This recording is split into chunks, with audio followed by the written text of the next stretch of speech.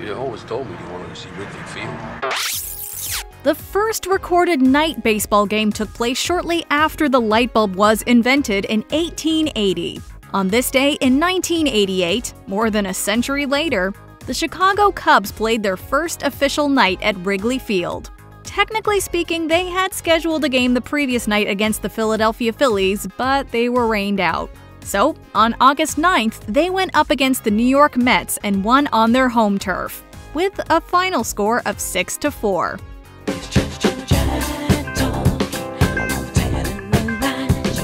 Trivia time! Which famous book by Henry David Thoreau was published on this day in 1854? For the answer, check tomorrow's video.